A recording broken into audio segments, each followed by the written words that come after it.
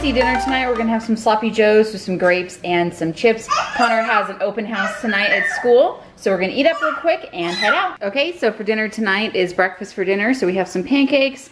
These are regular and these have chocolate chips. And then some strawberries, some maple flavored sausage, and some scrambled eggs. All right, you guys, tonight we're having grilled cheeseburgers. So I have a video on this, which I will leave up here. And then over here I have some mustard and mayo that I dip it in. And then some pickles over there, a whole bunch of grapes, and some onion rings. Okay, so for dinner tonight we are having chicken burgers, which I get these at Costco. And you might be able to see I have some mayo and lettuce and pickles on mine. And then the buns I get from Costco as well. They're the Pitmaster, I believe that's what it's called. And then some seasoned french fries, which I get at Walmart. Okay, so for dinner tonight, we're having some chicken strip wraps. So I just have some romaine lettuce with some spinach and then a chicken tender and some buttermilk ranch. We do have some tomatoes over here, but I'm not the biggest fan of tomatoes, so I'm gonna leave that off.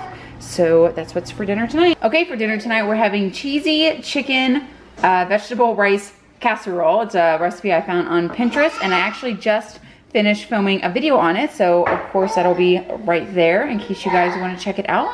But that's what we're having tonight. All right, guys, tonight we're having beef enchilada casserole. This is something I found on Pinterest. I haven't tried it yet. Matt says it's pretty good, so I guess we'll see. It kind of looks like dip to me, so anyway, I'm having it with some sour cream and some tortilla chips. And in case you want to see what it looks like, it made a huge casserole dish, so if I made it again, I would definitely have it.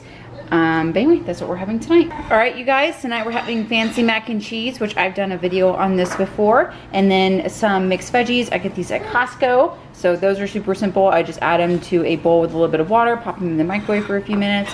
And then the fancy mac and cheese, I just make the cheese sauce. I start with the roux, and then I add the shredded cheese, and then I boil the noodles, and then I cut up the ham and I saute it, kind of crisp it up a little bit, add a handful of spinach, and then mix it all together.